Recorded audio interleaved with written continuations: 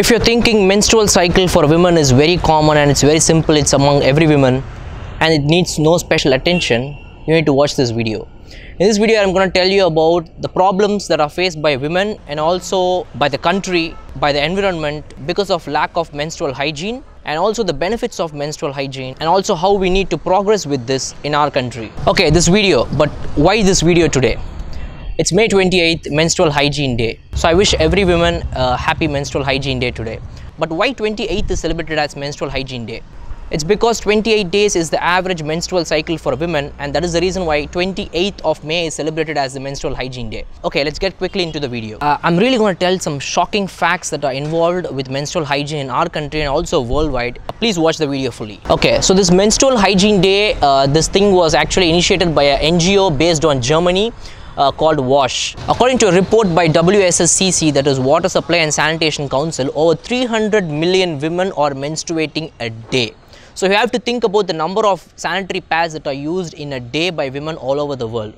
Are they being properly degraded? We have to talk about that. It is reportedly said that for a sanitary napkin to get degraded, it takes almost 6 months. Over 432 million sanitary pads are generated in India every year, which means it can cover up to a landfill of 24 hectares. Chemicals from the sanitary napkins cause water pollution, that is underground water pollution, which is really hazardous to everyone. So what is the solution? Everybody over a period of 2 years, everybody has been saying sanitary napkins should not be used by women. They have to be replaced.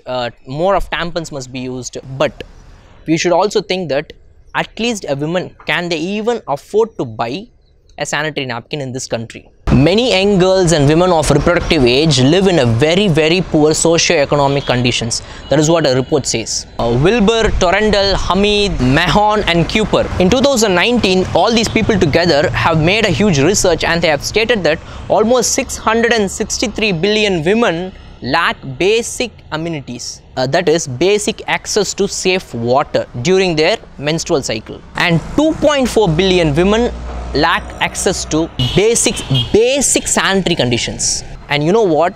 A person called Lonan in 2017 made a report that almost 500 million women lack privacy during their menstrual cycle. So we all know it's very open about so many things in this world, at least in this 2019 and 18. But a study in India which was conducted few years back said that 42% of reproducing women in India do not even have any knowledge about sanitary napkins, or they do not even know why it happens. That is, why do they get periods? They were never told by their parents. When they were asked about what is periods and why do they get it, they had no answers. Those children in the school, they said that it is considered as a sin. That is what their parents have told, considered as an unsacred thing, and that is why it is happening. Many women still find it not affordable to buy sanitary napkins. So what do? This country is so lacking in hygiene, and especially menstrual hygiene. I know a friend of mine who is working in an office where there are sanitary napkins provided to the women working there at free of cost by the person who is running the office. And there are a lot of other offices I know personally where my friends are working. It's a good initiative. But what I expect and what I request this government is, this government should provide free sanitary napkins to women who are struggling a lot in this country. Menstrual hygiene is very important. It is very important for the birth of a new child. It is very important for the existence of a woman.